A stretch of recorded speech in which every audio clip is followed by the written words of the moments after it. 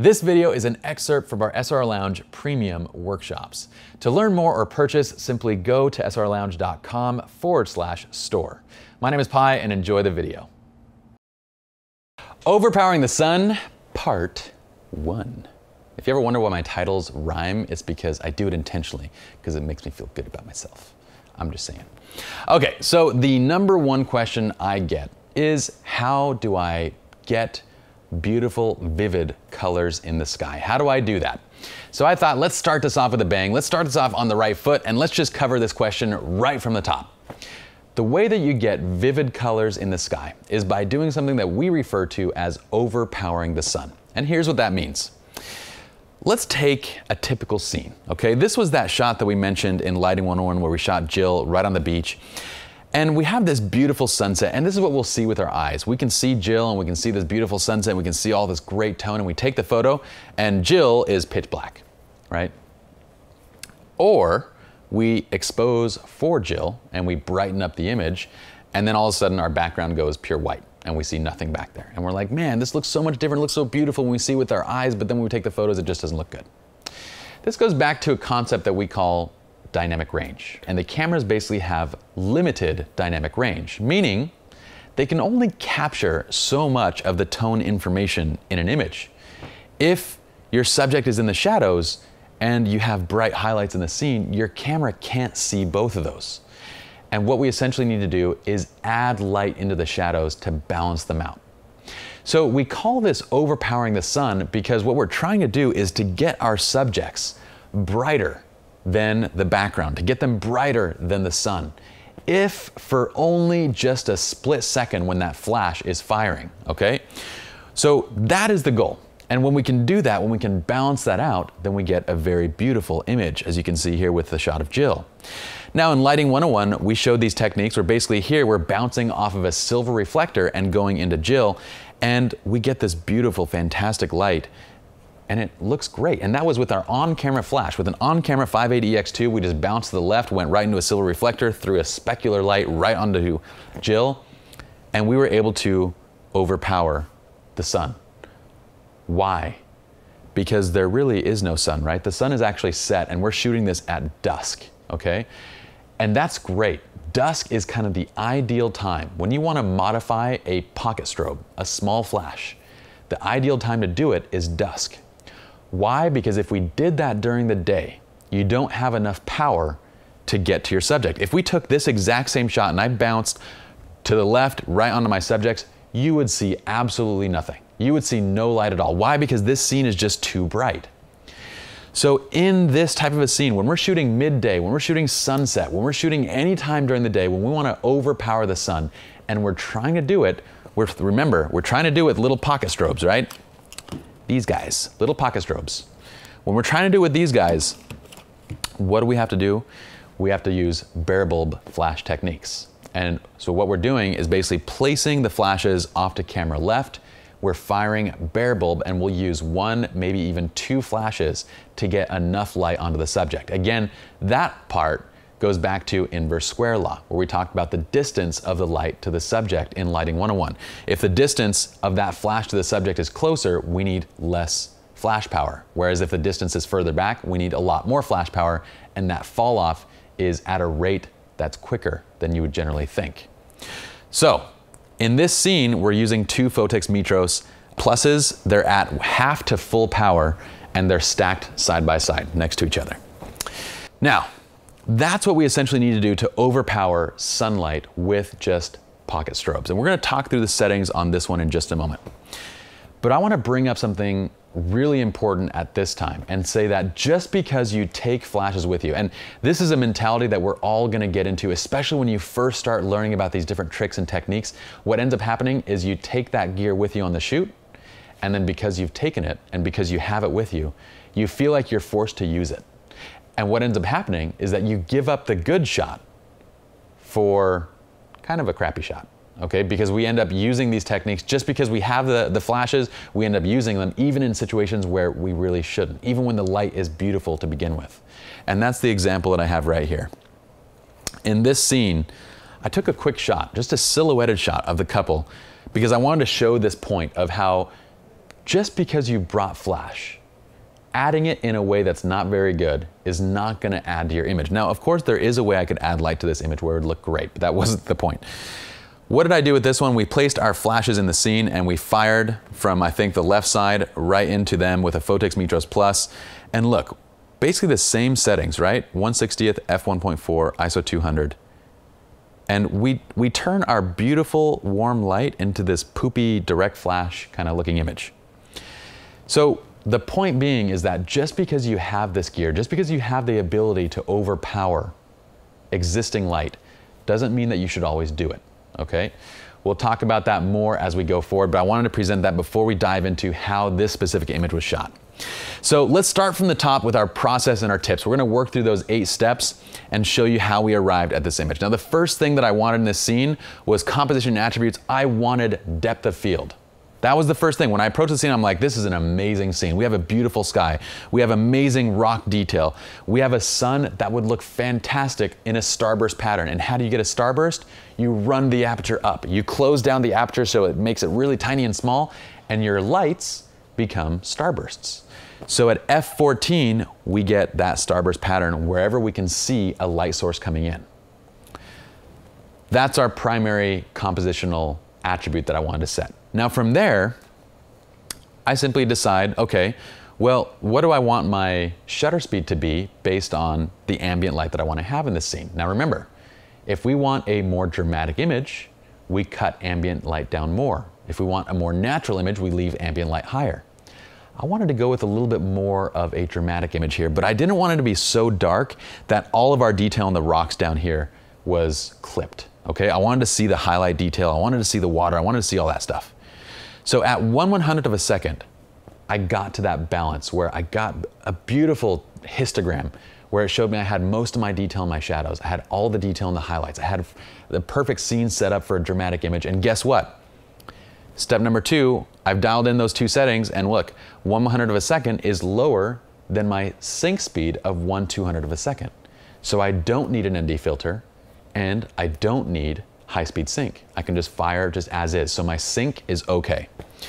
All right, so we just discussed the ambient light exposure. Again, sometimes I kind of do these things out of order because I'm used to it, right? I'm used to like going, okay, compositional effect, okay, I want depth of field here. Okay, let's see what my shutter speed is, and I'll dial my shutter speed first to figure out where I want my ambient light, and then based on that, I'll choose, or I'll go to sync and say, okay, do I need to deal with an ND filter or high-speed sync in this scene?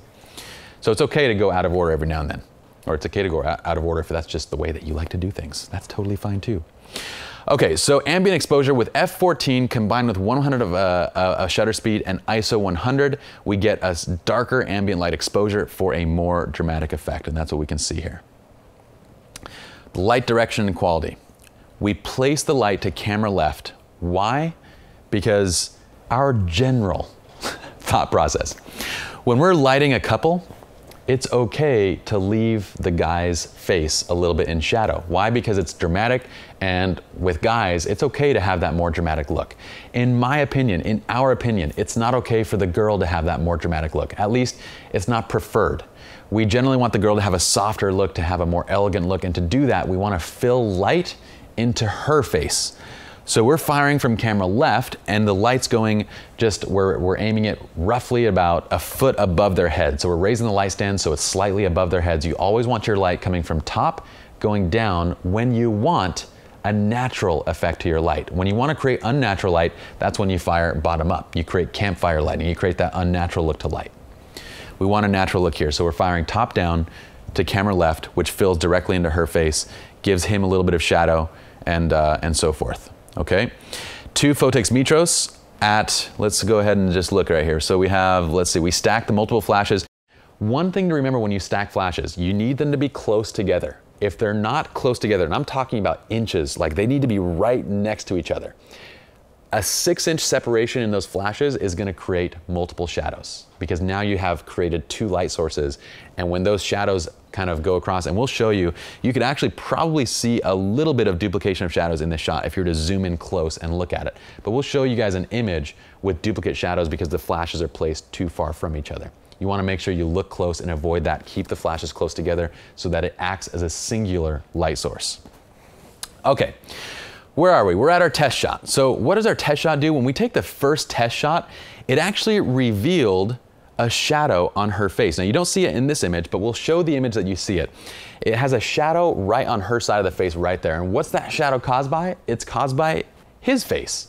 The back of his head is hitting, the light's hitting the back of his head and casting a shadow right onto her. And it's so small that if I didn't zoom in, I wouldn't have been able to see it, okay?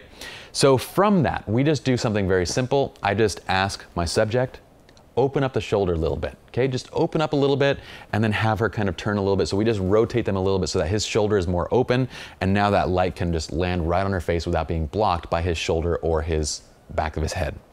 Okay, so just take that test shot and adjust the light position or the couple's pose as necessary. Most of the time, I'll start by first adjusting the couple's pose, and if that doesn't work, then we'll adjust the position of the light source. But more often than not, it generally works just to adjust their pose a little bit. Okay, next, once we've taken this shot, I really love, I love warm shots like this, and so oftentimes I'll set my white balance up pretty high. This is at 5500 Kelvin or 5400 Kelvin, and I'll take the shot because I like that look, and it came out warm like this and it looked beautiful, and I thought that's perfect. I don't want to change the white balance at all. Okay, then we start posing, framing, and shooting. Now what do we do here? Well, I take a variety of shots. So we do a couple different poses. I do this shot with them looking at each other. If you guys do Indian weddings and you shoot Indian couples, a lot of times they do not like to kiss. So we try and refrain from a lot of kissing shots because it's just a cultural thing. So instead of that, I have them basically touch foreheads. I'll still do a couple kissing shots just for my sake, just because I want them, but just know that. So I have them touch foreheads, and what I'm doing is I'm shifting angles. So for a couple of shots, I'm shooting down lower and getting more sky. So this top shot is me going lower and getting more sky. This bottom shot is me lifting up a little bit. I'm placing the sun just right about where their faces are, so just right between. Remember, we're at f14, so any light source becomes a starburst. And what I want to do, I want to create that kind of implied look where it's just God shining down on this relationship of glory. Well, a little more dramatic than it probably actually is. But essentially that's the look we're trying to create, is just this really dramatic look with the sun coming in and shining on this couple. And I shoot it angled down this time because there's so much beautiful detail in the rocks below and in the reflection casting the sky colors and everything like that. I thought it looked fantastic. So I shot with both angles. We shot with different compositions, got several different images from this single scene with that same light setup. Again, with every change, okay, so number 8, analyze. As soon as I change that pose and I had them go head to head, you count your bottom dollar, whatever the saying is. I am looking closely at that shot because now that they're close together, I have to make sure that that light source is not being cast and it's not being blocked by anything. And the one thing that I'm worried about is his shoulder right there. His shoulder, if that light position isn't held a little bit higher and brought in a little bit further, his shoulder would totally block the light from her body. And that's what I want to avoid. Okay, so there we go, we got that shot. So, last thing is that tip, just because it's possible to overpower the sun doesn't mean it should be done. And look at that, I rhymed again, and yes, I do feel good about myself because I rhymed again. So don't laugh. But yeah, that's what we talked about earlier. This shot, the natural light in a scene can be absolutely gorgeous, and shooting it as a silhouette has so much impact in this type of an image. When we add that light to it, and granted, like when I took this shot, I didn't try and create the same composition, the same everything, and get everything perfect. I just wanted to demonstrate a point that a lot of times when we add light, we do the scene a disservice. And just quickly getting that shot kind of proved that, We did the scene a disservice by adding that light, and it really killed our shadows, and it killed everything that made the scene beautiful to begin with. If I was gonna add light to this scene intentionally and to do it in a way that would really add to the scene, it would need to be a very soft amount of directional light that just kissed the side profile of her face. And maybe a soft directional light that would just give his face a little kiss. And the way we'd do that is we'd place a flash, and this is more of a lighting 301 thing that we'll get into later on, but we would need 2 gridded or snooted flashes, just very soft, placed in the back on each side, one to fire kind of softly into his face, one to fire softly into her face, and it creates a subtle profile light just right along the faces. And we leave still most everything else in shadow. That's how we would light a scene to retain that kind of look and feel to it. But I wanted to show this to you just as an example of essentially what not to do.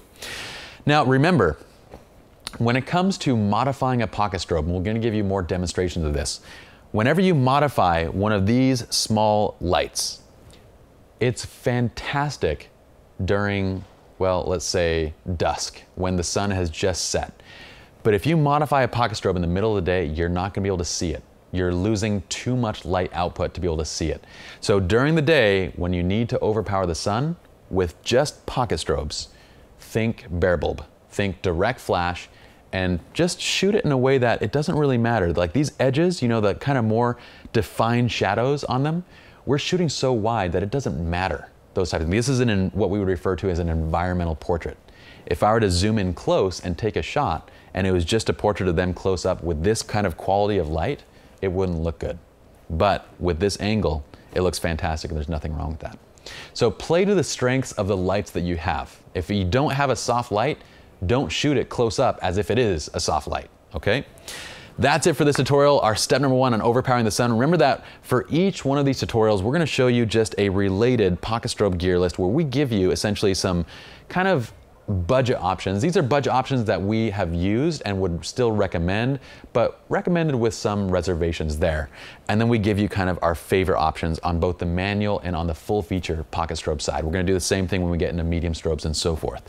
So be sure to look at the gear list. You don't need to buy, of course, everything on that list, just kind of one item from each of the categories as you can see fit and as you see, you know, how we describe what we're using in each particular scene. That's it for this tutorial. Hopefully you all enjoyed. I know it was a bit of a doozy, but it was our first, and they're gonna get quicker as we go.